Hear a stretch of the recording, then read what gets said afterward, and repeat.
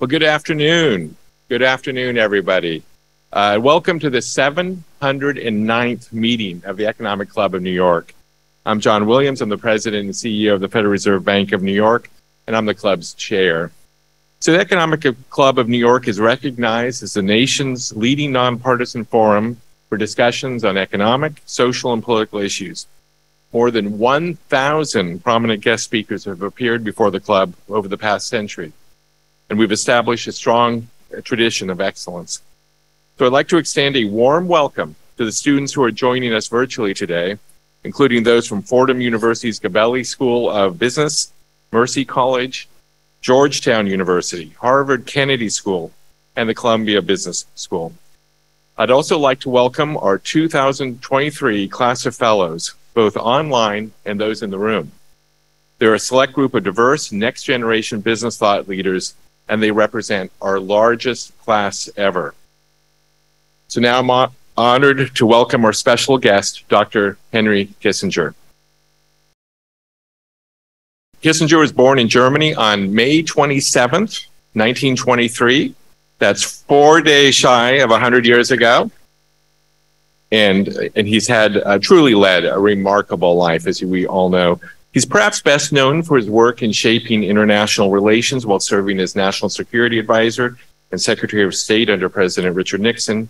And Dr. Kissinger has won many honors. He's received the Bronze Star from the U.S. Army, the Nobel Peace Prize, the Presidential Medal of Freedom, the Medal of Liberty, the Department of Defense Distinguished Public Service Award, and in 2020, he received the Economic Club of New York's Award for Leadership Excellence.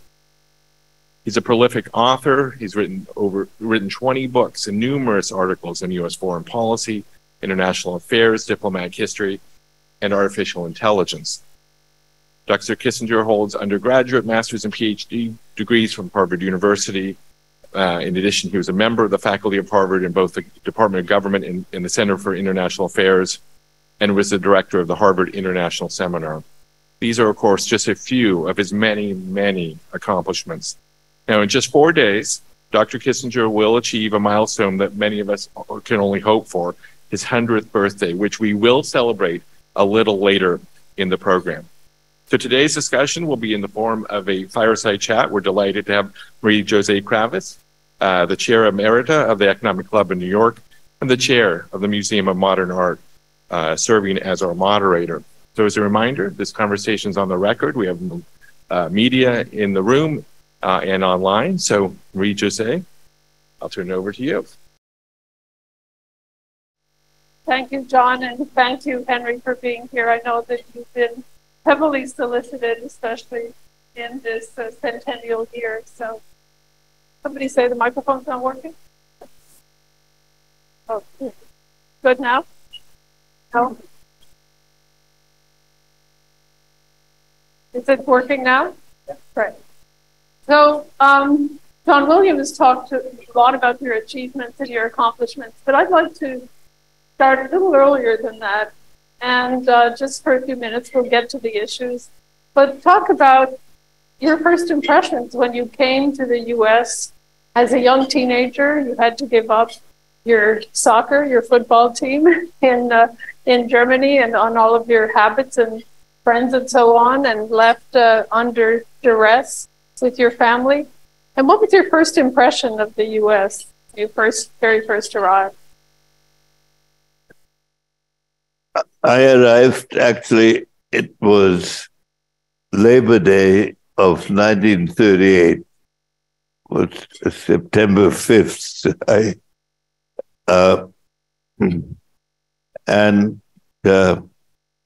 We had left Germany 2 weeks earlier and visited a relative in London for 2 weeks and then came here. So the first impression was of tremendous vitality, of people in the streets. I knew so. I thought the fire escaped in buildings were balconies. So but the impression was, the major impact. I went to high school for a year, and I write an essay of how I felt. And I wrote in that essay, I miss many of the people I grew up with. But then I think that here in America, I can walk along the streets with my head erect, because in Germany I was part of a discriminated minority, and there were signs at every public building that Jews were not welcome here. And so the liberation of the human relationship was for me the greatest experience. And also the fact that there was no discrimination whatsoever that I felt towards an immigrant with an act. Well, I didn't even speak English when I came here. So I've developed a kind of patriotism that it's resentful of attitudes that base politics and policies on the failures of the American society, because my personal experience was the opposite all the way through. Then, of course, you fought for that freedom. John Williams mentioned your Bronze Star, but Sergeant Kissinger was the rifleman. And then you were in counterintelligence. You witnessed the liberation of the labor/concentration camp in Olive. And the war ended and you didn't come home. You stayed till 1947. And you wrote to your parents, and I'm going to quote, that you wanted to do in our own little way something to make all the previous sacrifices meaningful. It's very touching for a young man at that time to really think about a cause that was bigger than yourself. Well, before counterintelligence, I was in the infantry with the 84th Infantry Division that came from northern Illinois and southern Wisconsin. And so then only after our forces entered Germany was I assigned to counterintelligence. And of course, it meant I was coming back to the country that had discriminated in a governing capacity. And so I had to reflect about how to execute it. And participated in a policy of reconciliation, because I thought these patterns should be reversed, not the opposite. But while I was in the army, this is a point, I had become quite self-conscious about my accent before it became a trademark.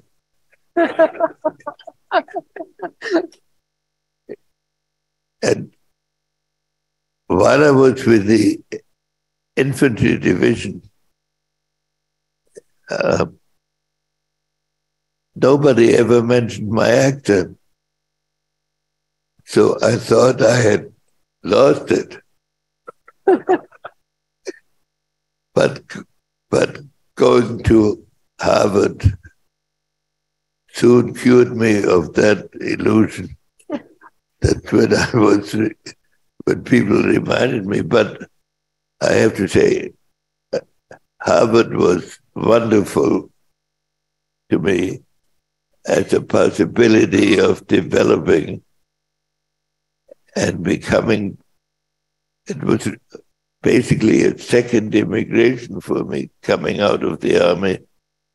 I stayed 1 year at the European and Intelligence School as a civilian, and then Harvard admitted me and taught me some of my intellectual potential. And it was the most significant experience in my life, even if my politics and Harvard politics have separated since then. But I would say not Harvard politics, but academic politics, because other universities go further than Harvard in their views. But in fact, you refer to that in your book, The White House Years, and here you are brought into the administration by President Nixon. And you mentioned the fact that as you go into public life, that high office really consumes intellectual capital. It doesn't create it.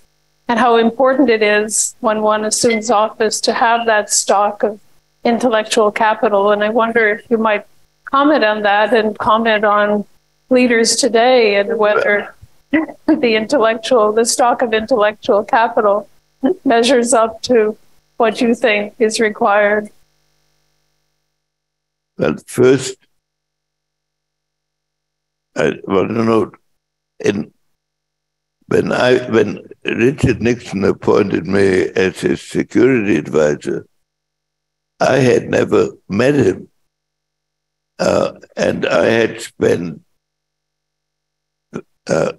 many years, about 15 years, as a advisor and in time close friend of Nelson Rockefeller, and Nixon appointed me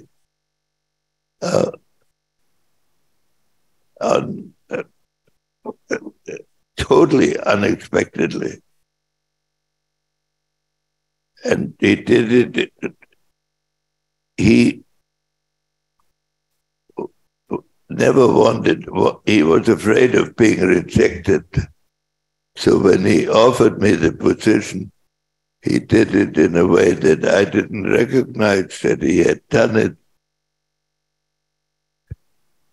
So he had to call me back a second time. And I have a lot of eager students that ask me, how do you get into these positions? And my advice is always, never aim at the position, do what is most important. Well, anyway, when he offered it the second time, I said, I cannot just accept it. I have to talk to Nelson Rockefeller. With 99 out of 100 people that interview you, they would have told you, I'll relieve you of this problem. You don't need it. But then I went to Nelson Rockefeller said, you have to, when I asked him, he said, you have to consider that he's taking a much greater chance on you than you are taking on him. And therefore you have an obligation to accept it. And so this is how that relationship formed. And once you are in that high office, I think the security advisor today is the most important element in an administration in the forming of foreign policy with the president, because every foreign policy and national security issue goes through his office. And it's an interesting psychological problem. The cabinet members are 10 minutes away. The security advisor is 30 seconds away from the Oval Office. And in almost every administration, in foreign policy, the most sensitive tasks are given to the security advisor and not to the Secretary of State. That's inherent. And so also there's inherent a kind of tension. It hasn't been visible in this administration, but it's been true of many administrations between the Secretary of State and the security advisor. But then you came to a position where you held both positions. You were National Security Advisor. Yeah, I had both. Secretary of State. I had both positions. I was also. Was there tension? Was there tension? It was. And then the State Department is an absolutely unique institution. It has its people who dedicate their life to service to the country and then operate abroad. So they basically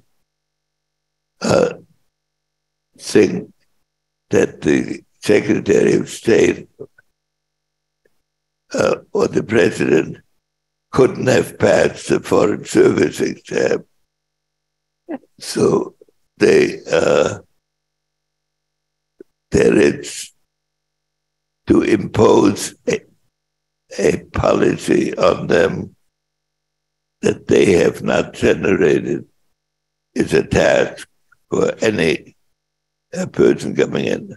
But then it's the nature of these positions, of the President, the Secretary of State, all these top positions, that so many problems present themselves every day that you don't have the opportunity to reflect creatively about where you are going.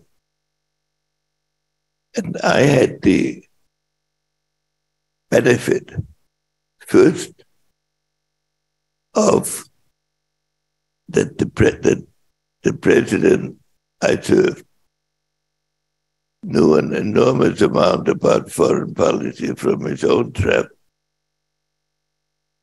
And I had studied the making of peace in at the end of the Napoleonic War that led to a century of relative tranquility in Europe.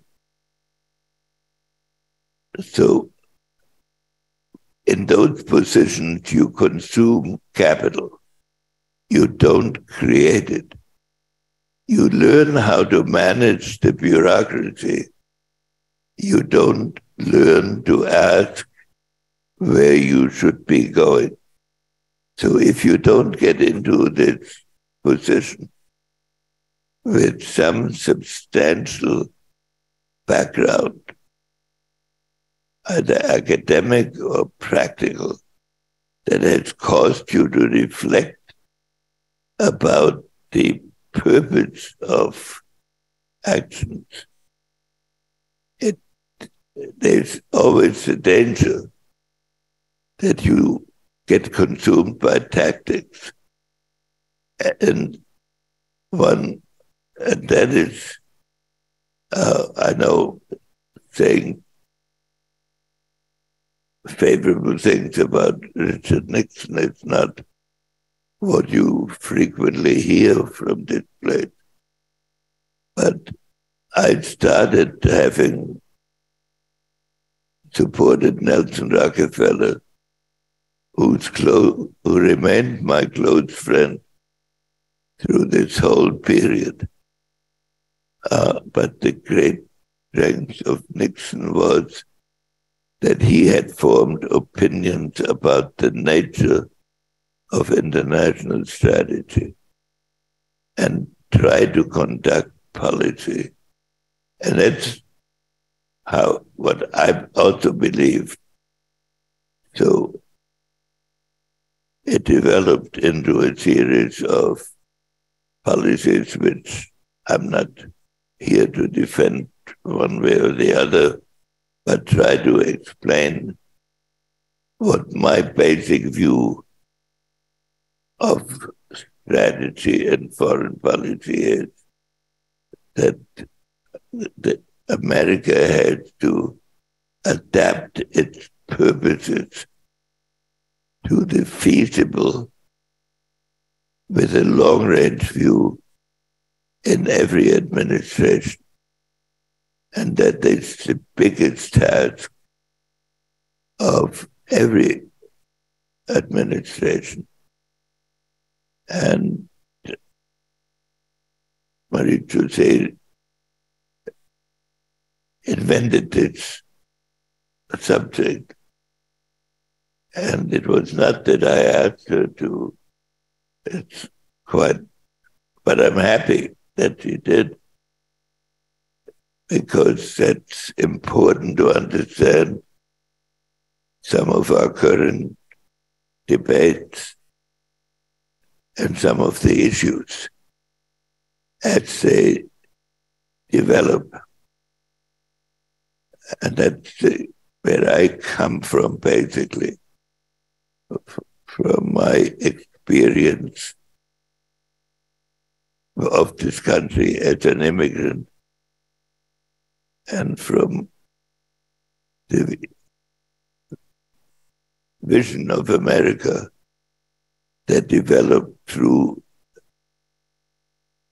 the observation and living through intense crises in the world, in which, in my view, America is the key to their solution.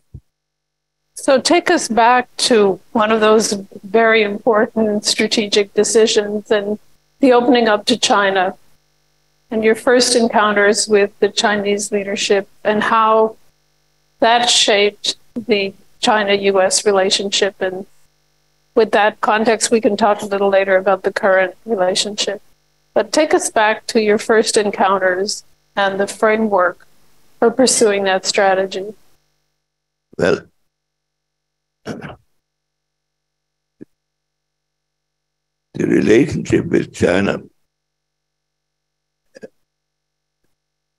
today, some people occasionally say, why did you open up to China altogether and thereby create a problem? But the problem of China at that time was present. It was the most revolutionary country in the world. It encouraged upheavals everywhere. It was, in a way, a key to the Vietnam War because its supply routes and its supplies, together with the Soviet Union, enabled the Vietnamese to keep that war going. And so we were determined from the beginning to see whether a contact with the Chinese could be established. It reached the point where at de Gaulle's funeral in Paris, there was a reception by the French president, of all the visiting dignitaries. And Nixon said to me, when you see the Chinese ambassador, walk up to him and say, we want to have communication with them. Well, that would have been a sensation if that had been done, because there were so many people there, and he never stood alone for long enough for me to do that. But we then instructed the ambassador in Warsaw, the American ambassador in Warsaw and the Chinese ambassador in Warsaw had been designated by the Geneva Agreement of 54 as contact points for negotiations about Taiwan. And they had had 162 meetings when we came into office. And they all ended the first day with the Chinese demanding the return of Taiwan and the Americans demanding that the Chinese agree to a peaceful pursuit of that objective. And that ended the conversation. There was nothing else for 25 years. And so we had instructed our ambassador in Warsaw at the next social occasion where the Chinese were present, to walk up to them and say, America wants a serious dialogue. And then we got a message back that they were ready to discuss the turnover of Taiwan. And we replied, we will talk only about all the problems. And out of this, I won't go through all this, emerged Nixon's decision to send me as his representative to China.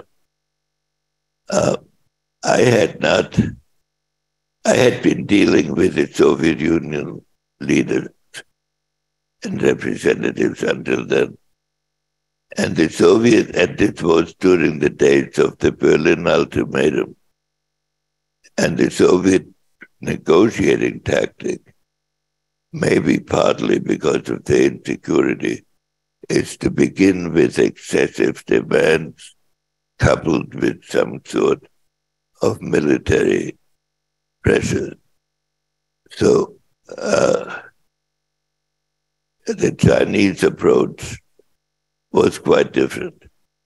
What had happened, which I didn't know, but prior to my visit, Mao decided China was encircled and therefore needed to open up. At that moment, there were 42 Soviet divisions at the northern border of China, and that had been placed there within a recent period. And he had freed 4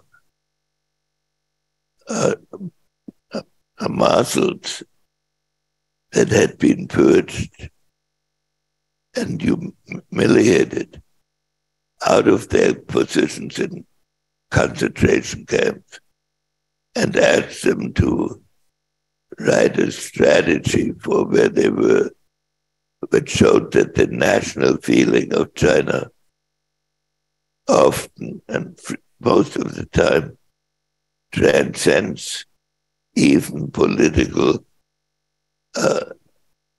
difficulties and nightmares.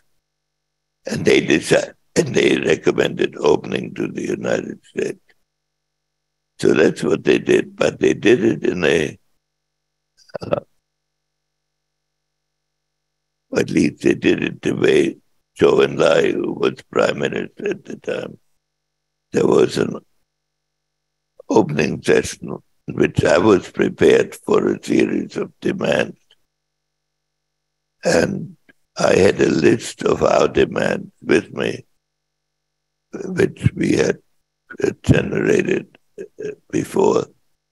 But he began the discussion. I had an opening statement which said somewhere, I thought was very eloquent. So now we find ourselves in a land of mystery to us. That's mysterious to us. And John Lai held up his hand and said, what's so mysterious about China?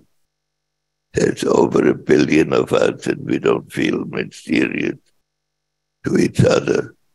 So maybe we should make it a task to learn not to be mysterious towards each other as countries, and then we can make progress. And actually my first visit to China, of which the main result was that it invited Nixon to China, did not discuss the grievances.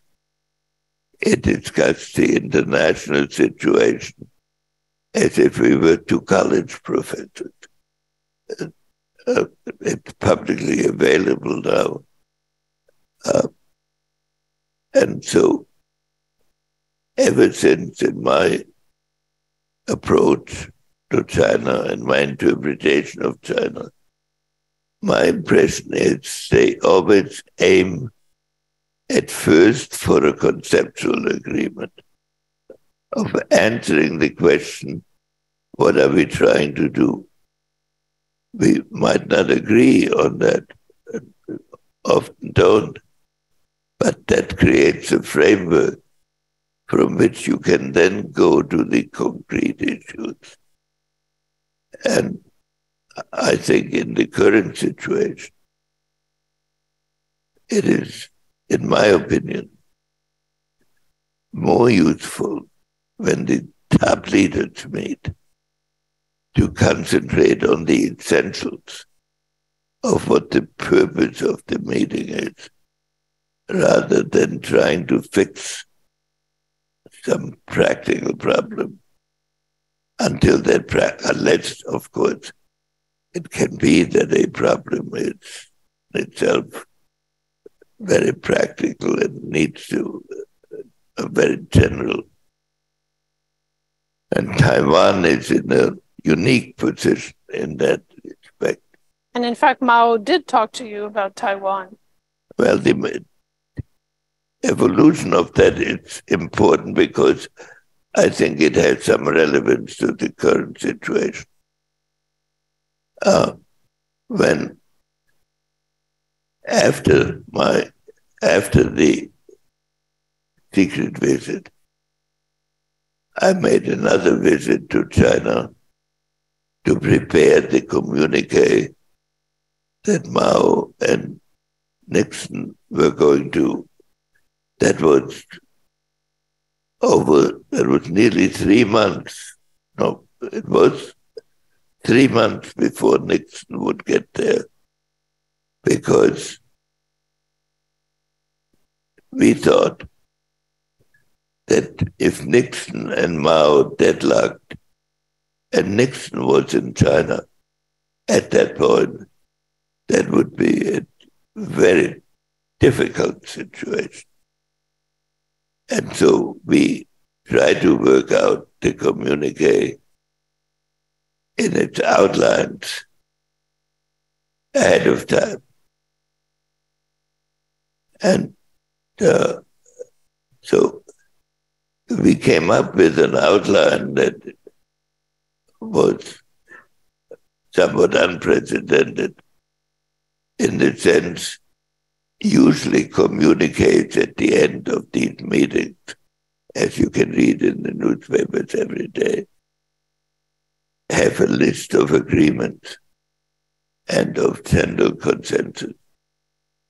In this agreement, in this communique, each side lists its own position separately and often differently from the other, but it's part of a common communique.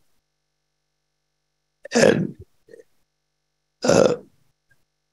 so that gave us a chance in a communique to state our position on Taiwan fully.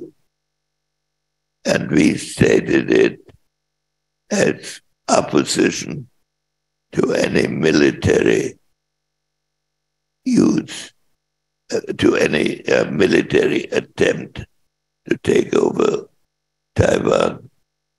But we also put into that communique a general statement of one China, which was expressed as that the Chinese people have asserted a belief in one China.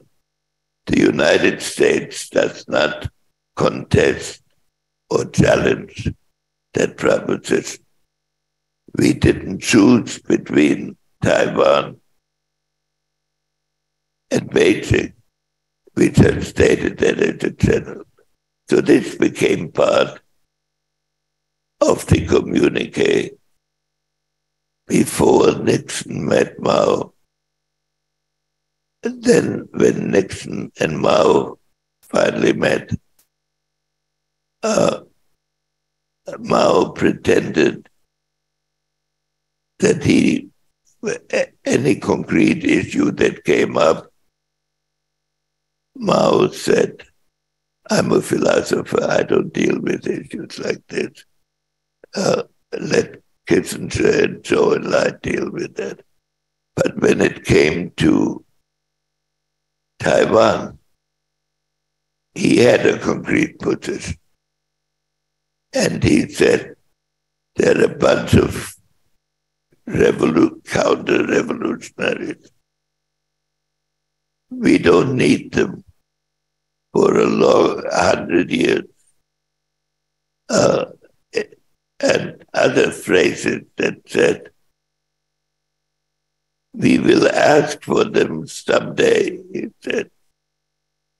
But he made it clear that this was not now. And therefore this created the framework that then was elaborated in the Nixon administration and continued in every other administration until very recently, of an autonomous Taiwan that would not be sovereign and would not be challenged. But under it, Taiwan developed into what it is today, a thriving, democratic institution, whatever label you want to give it. And that is what's the key issue now. So when we keep saying we believe in a one-China solution, but we act as if we are wanting to create a two-China solution or an independent Taiwan. So that is a nuance on which the matter is dependent. But under that old system, Taiwan could receive military aid. So it was not part of our policy to abandon Taiwan. And it has gone on for over 50 years without direct challenge. And of course, Mao also said, someday we'll ask for it. But that's exactly it, Henry. We're 50 years or halfway through his 100 years. There's now a war in Ukraine. The chessboard has changed somewhat, with Russia and China somewhat closer than certainly you had wished. You had hoped that the U.S. could be, and you've said it many times, closer to the Soviet Union and closer to China than the two of them would be with each other. It's a different situation, or do you think that Well, on it the isn't? yes, situation, it's quite different.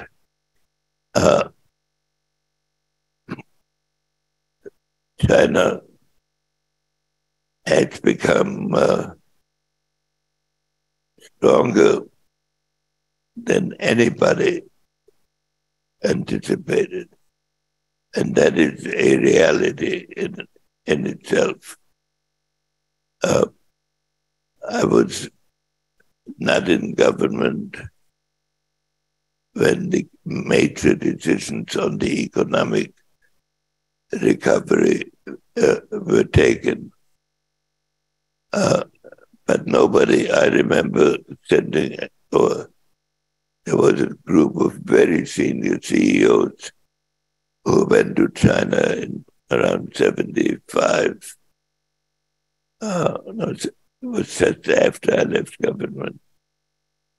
And they came back and said the situation for economic development was hopeless because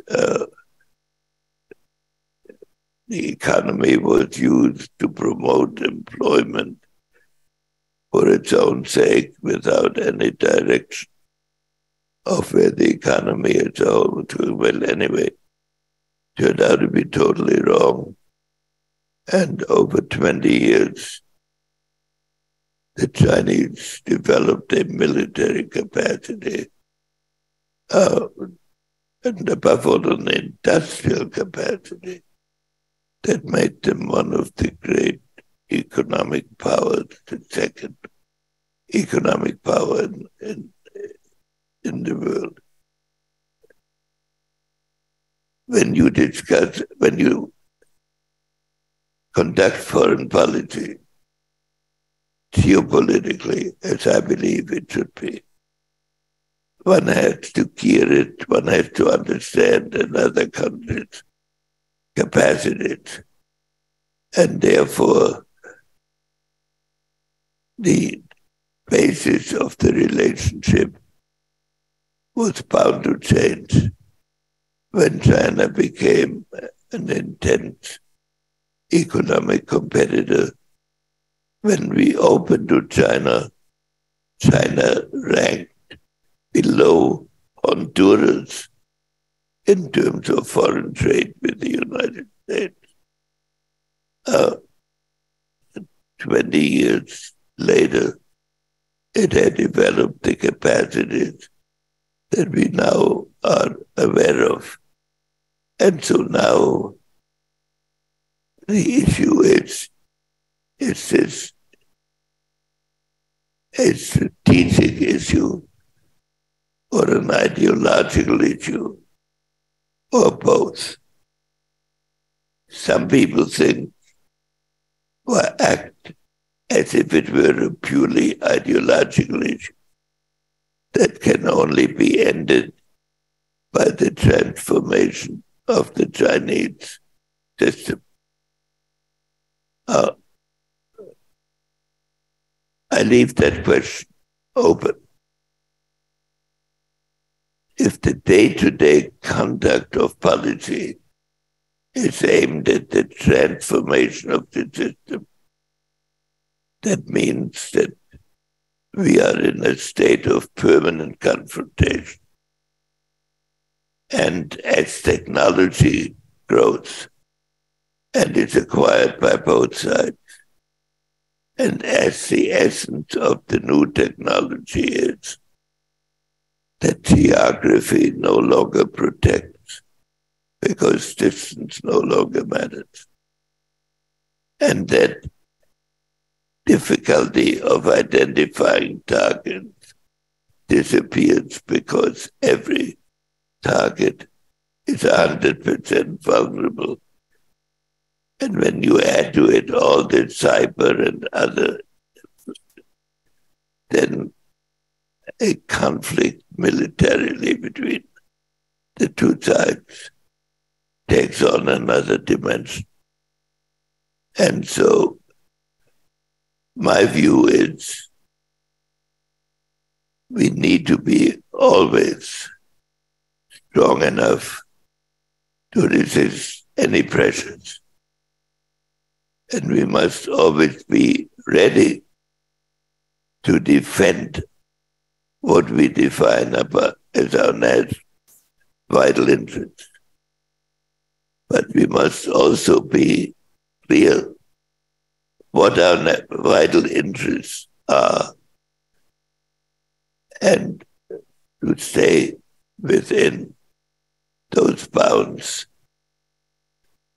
and then to see whether on other issues like the development of technology, like climate, like issues that affect us all, we can come to some understanding that reduce the dangers of a war that happens because we can't control the exuberance of tactical people.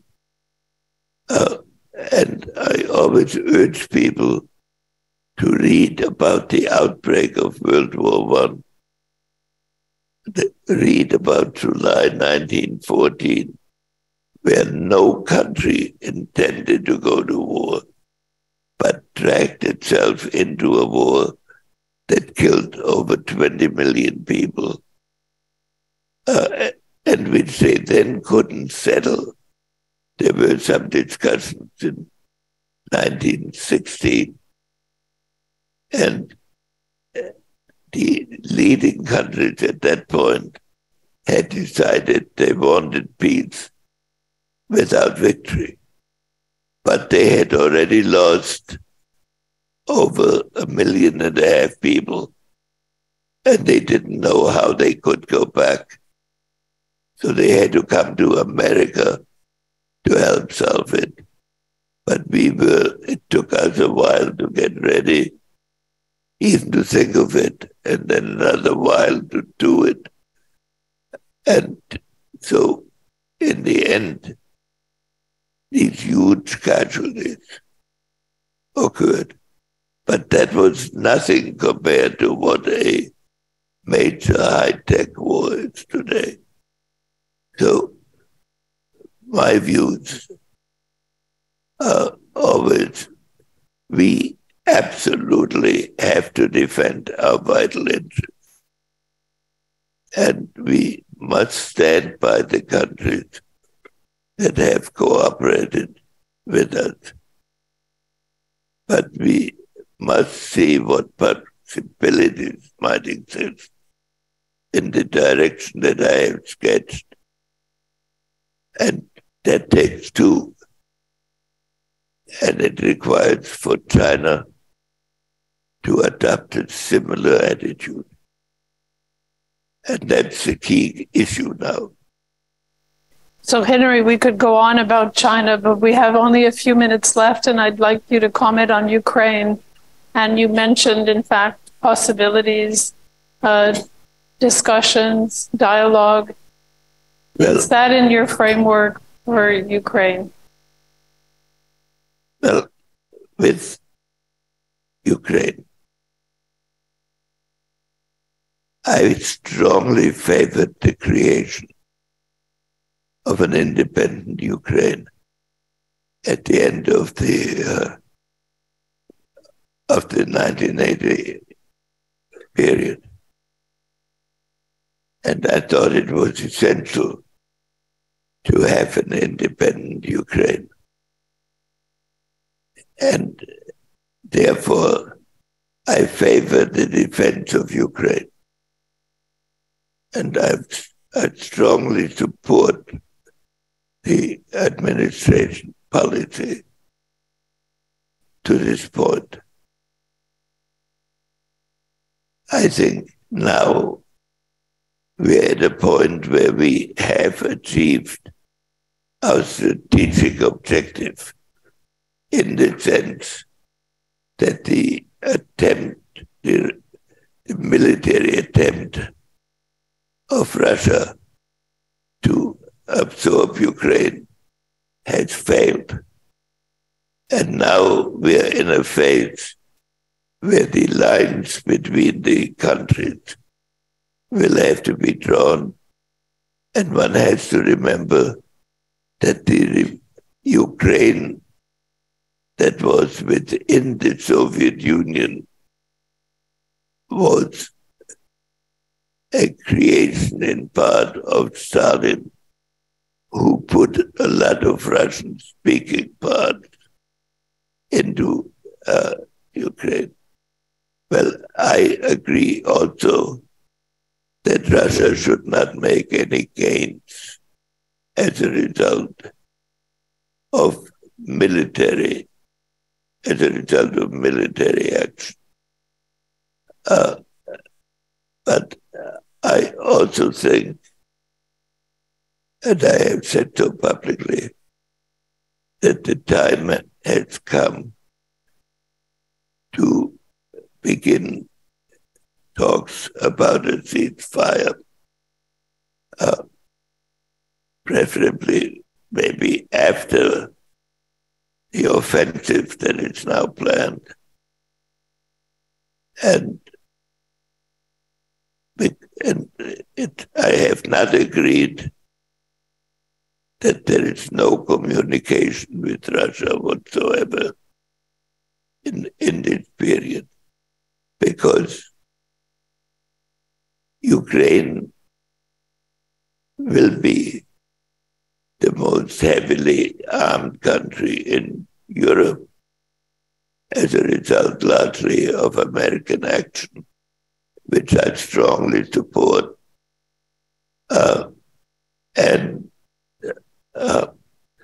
I think, therefore, and I'm assuming that Russia will be obliged, either as a result of the immediate military action or as a result of the diplomacy that develops out of it, to return, to give up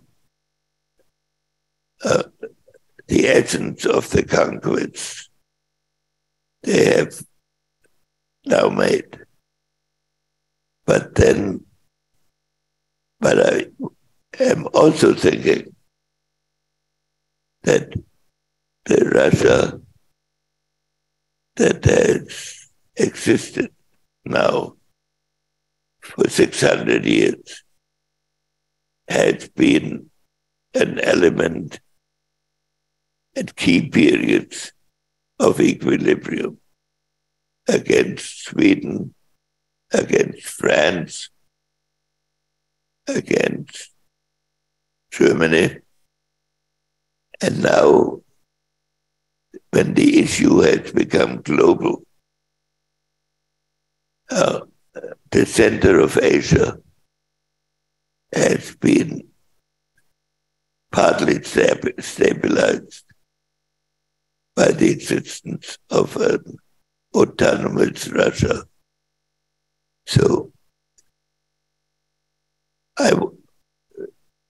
we should have an outcome, which we have practically reached, of a strong, independent, autonomous Ukraine. And now I am in this strange position when the proposal to include NATO, Ukraine into NATO, was first made.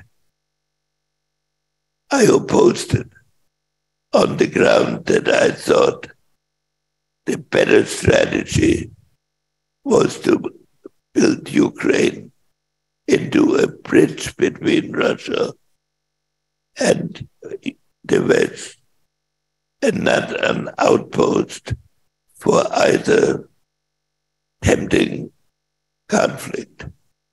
That policy was not carried out and contributed to the war but nothing excuses the scale with which Russia has conducted the war and the methods that they used.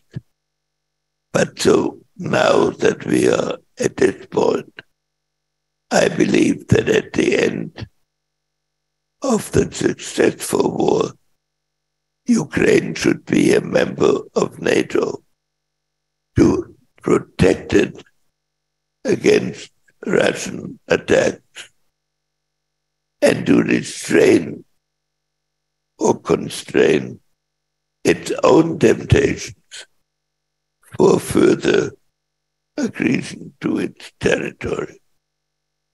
And I think this is a stabler outcome than the outcome about which I read so much of keeping it totally neutral and pour enough arms into it that it can defend itself by itself.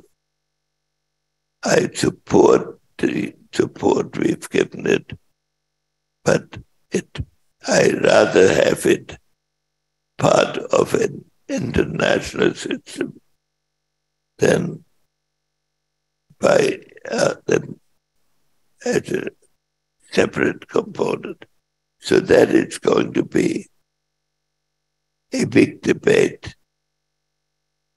And strangely, the countries who came together in defending Ukraine when it was attacked don't seem to want to undertake a commitment to defend Ukraine in peace, which seems to me easier to carry out than, but that is going to be a key issue.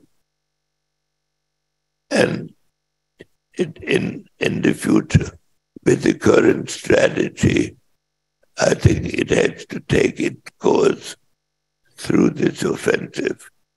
But I don't want to get into that.